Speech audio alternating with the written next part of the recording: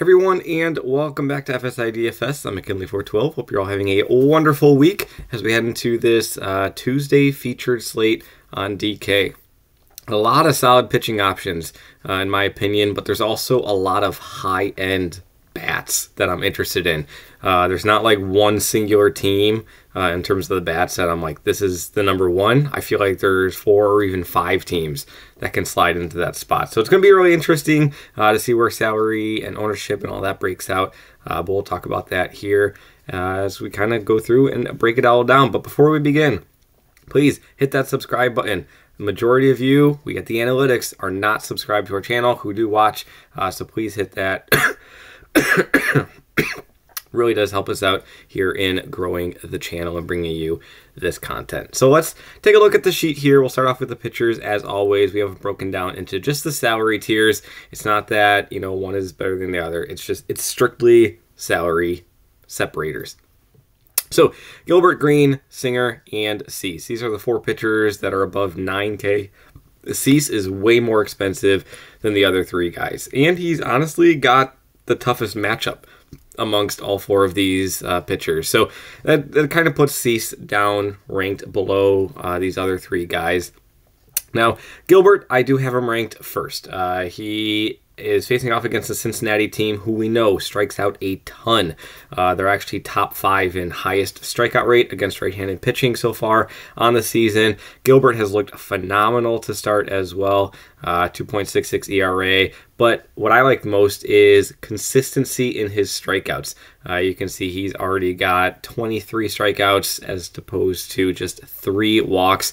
So he's giving you that nice floor. The majority of his damage is coming against the home run. So it's meaning that like if he allows base runners, he's getting out of a jam. You just got to limit the power. Cincinnati, they have some power. However, they are out of Cincinnati's ballpark. They get a massive park downgrade heading out into Seattle. So I do really like Gilbert here. Singer, I could listen to Singer being the #1 option. Facing off against this woeful Chicago White Sox team, I just worry a little bit about the weather. Currently, at the place I look at, it's like a 60 to 70% chance of rain. I record these the night before. Things change. Maybe by the time, you know, first pitch comes around, it won't be raining and they'll be good to go. And they won't even have a threat of a delay. In that case, I'll probably bump Singer up, but I do rank him a little bit lower only because of the rain. If weather wasn't an issue, he would be a great spot. Green, I think he's really intriguing from a upside standpoint. He's probably got the weakest floor of these 4 guys, but he also is facing off against Seattle, who is #1 so far on the league in the league in terms of highest strikeout rate. So Green, we know what his upside can be in terms of strikeouts. Like, it is not uncommon for him to hit that 9-10 plus strikeout rate. But it's also not uncommon for him to get shelled and allow 5-6 earned runs and kind of have all those strikeouts that he generated neutralized a bit. But Seattle, as a team, they're striking out close to a 32% clip against right-handed pitching so far, which is just through the roof high. I think they have like a 2 or 3% gap on even second place. But still, I think that Green provides a fantastic upside. Singer, I would take more over him in cash, though. Heading over into the mid-tier. The mid-tier is pretty loaded as well. I do think that there is a pretty big separation, though. I'm going to go with Lance Lynn up at the top, Jones, and Lopez. And then I think that's kind of where the gap is, and then Bibby and Whitlock. So, Lynn, you can see him here facing off against Oakland, 8.4K. Excuse me, I'm still trying to get over this cough that I've had for 2 weeks now. I don't know when it's going away. But Lance Lynn, he's got a great matchup going up against Oakland. It's always a dream ballpark for pitchers. They got that massive foul ball territory, and he's looked solid so far this season. His strikeout rate is up. He's getting stretched out more and more. Lynn was a guy who we would routinely see go over 100 pitches. Like, he was one of those workhorse type pitchers. He was at 94 pitches in his last start. Again, he's incrementally moving his way up. Would not shock me if he gets to over 100 pitches in this start. And given the matchup, given all that stuff, the strikeout rate, I really like Lance Lynn in this spot. Jones. Jared Jones, he is like the talk. He's not the talk. There's a lot of pitchers that are the talk so far this season, but Jared Jones for Pittsburgh, he just has a phenomenal strikeout rate and a phenomenal swinging strike rate, which is even better than just getting your standard strikeouts, is having a high swinging strike rate to go along with it, just more consistency and all that kind of stuff. But I will say, not 100% confident it's going to be Jared Jones. The MLB website still says it's to be determined for Pittsburgh, and more so than not, MLB.com is correct and DraftKings is not, at least, recording these the night before. But if it is Jared Jones, great matchup. However, New York Mets, they actually don't strike out too much at all. Their offense is pretty, I don't want to say woeful. It's looked a lot better. Like, they were completely anemic to start the season off, but they are looking a lot better. They had a nice comeback here tonight on Monday night. So while I do think they are looking better and they don't strike out a whole lot, I think the strikeout whiff rate that Jones has and can provide is certainly going to put him, up there in this middle tier. Lopez for Atlanta. Atlanta just keeps churning out these amazing pitchers. One goes down, the next guy steps up. Reynaldo Lopez, he was more of a relief pitcher, but he is getting stretched out. You can see he was 94 pitches in his last start against the Mets. Facing off against Houston, never a team that I'm really excited about targeting, especially right-handed pitchers against Houston. But I think that Reynaldo Lopez can provide enough of a strikeout upside to make him viable, and he is the cheapest of the bunch. Bibby, Whitlock, they're there. Not too much to talk about. Going in a low tier, Kikuchi and Quintana. I wasn't sure which one I wanted to rank as my favorite low tier pitcher in terms of salary and everything. I think both are in fine, positions to succeed and do well. Quintana going up against Pittsburgh. Pittsburgh really struggles against left-handed pitching. They're much more dominant against the right-handed pitching, especially guys like O'Neal Cruz. O'Neal Cruz's strikeout rate in his career against left-handed pitching is 45 to 50%. And I'm not even exaggerating. He strikes out a ton, and this Pittsburgh team as a whole really struggles against left-handed pitching. Quintana, we just saw him absolutely, I don't want to say absolutely. He limited Atlanta, and he stopped Cincinnati in Cincinnati's ballpark as well. So maybe he's not as bad as we were all expecting. However, the strikeout rate, don't be expecting, huge numbers from him. If he even gets to 6 strikeouts, I'd be very surprised. He's more of a contact pitcher, but he's going to have the nice ballpark boost playing in New York. Kikuchi facing off against the Yankees, same deal. I just think he's in a nice spot. His strikeout rate has gone up, and he's mainly already played the Yankees, and that was what's come into my decision, is that he's faced them once already. Shut him out in 5.1 innings pitched. Looked really solid. I don't have too many concerns here. I would maybe lean a little bit more towards Quintana just because of the savings, and that bats are going to be super expensive. But if you are able to get up to, if salary didn't exist, I would probably lean towards Kikuchi just because he's got more of a strikeout upside than Quintana would. Sears facing off against St. Louis. Yeah, Rondon. I just don't like playing lefties against Toronto. Toronto, for years now, they just can load up their entire lineup with right-handed bats, right-handed power bats as well. He's looked fine to start the year, but it's not good enough where I'm really going to have interest in him. And then it's a huge gap, and then it's Miley Henry. Honestly, Miley and Henry should go over into the fade category. I really don't like these guys at all. No interest in them. They can join Corbin and Hendricks and Brown. Dodgers pitcher, to be determined. I'm not sure who it is at this point in time. And then Cannon is not in the pool for the Chicago White Sox. One thing about Cannon, he's a very large pitcher.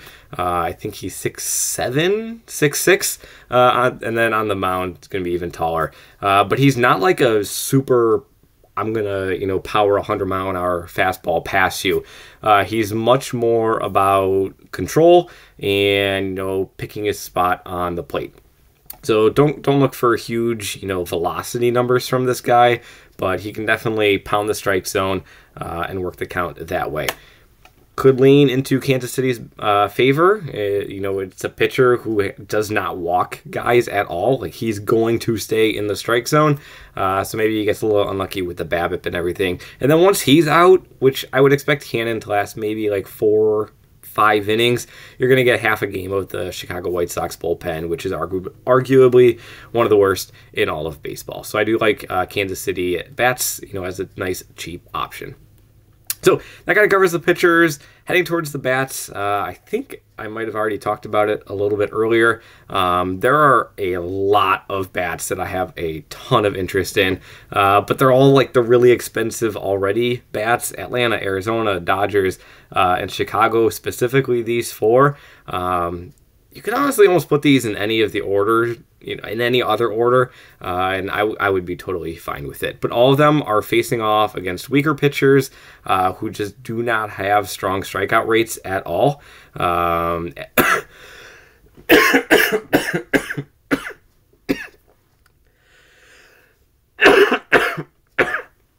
Excuse me.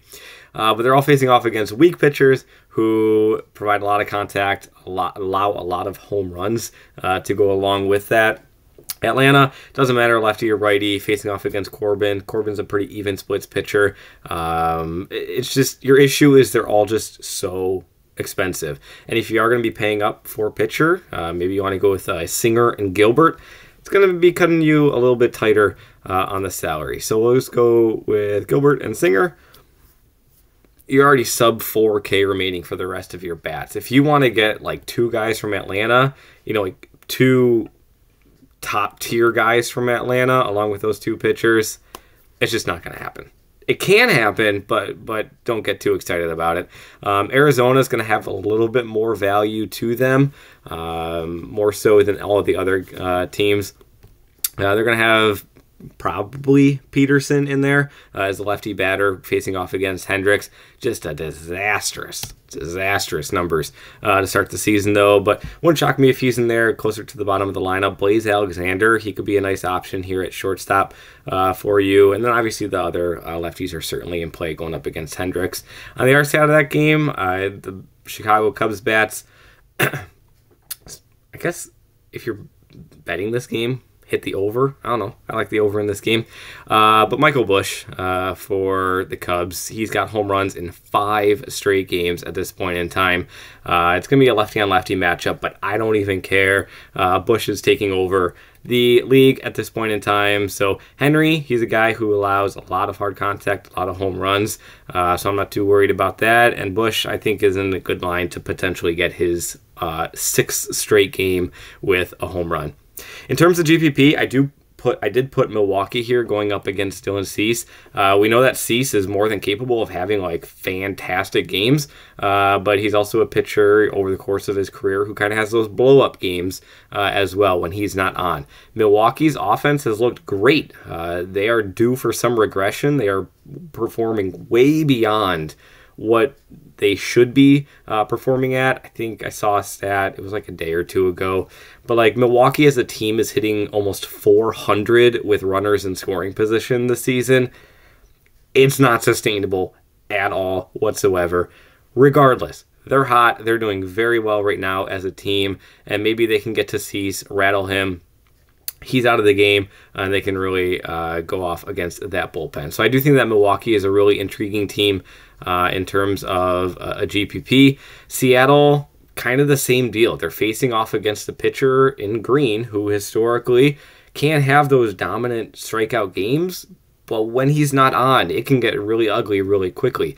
So if Seattle's able to limit some of those strikeouts, which they are certainly prone to, and get to Green, I could really see them, ramping up the score and kind of neutralizing a lot of the ownership that Green might have in tournaments because of the upside that he does have. So like in GPP, while that could be, GPPs are the tournaments where you're going to see Green having higher ownership because of the upside that he can bring facing off against the #1 strikeout team in the entire league. But at the same time, he's a pitcher who has limited floor. A lot of people are probably not going to be playing Seattle just because their bats have really struggled a lot this season. But I think we can all agree that they are way underperforming what they are capable of. They're the complete opposite of Milwaukee. Maybe you get some lower ownership on them there. Already talked about Toronto. They can just stack their entire lineup with righties going up against Rodon. Like that there. In terms of like cheap, there's not much cheap to be had. I already talked about Bush for Chicago. Arizona's got Blaze Alexander, who could potentially be in. But Kansas City, it's really like the 5 through 9 hitters that are going to be a little bit more affordable for Kansas City. Outside of them, excuse me. And also pay attention to the weather with this. But Kansas City, like, they're expensive-ish. But honestly, you know, guys like Isbell and Velasquez and even Melendez is not too expensive at all. So, like, the value, I think, is probably going to be in Kansas City, especially facing off against that Chicago White Sox bullpen. We just have to pay attention to the weather in Chicago moving forward. So that kind of is where things wrap for me in terms of where it looks like at the moment. Things are going to probably be changing throughout the course of the day tomorrow as they get a little bit, you know, more deep dive into the research. I'll probably be paying attention to the weather. Maybe Singer goes up, Green goes down, Gilbert goes down, Singer goes up above them. Who knows? We'll see. But thanks for watching, as always. Really do appreciate it. Again, hit that like, hit that subscribe button. It really does help us out. And come join us. All the links are down in the description below. We'd love to have you in our Discord. So, yeah, good luck in your contest. As always, thanks for watching, and we'll see you tomorrow.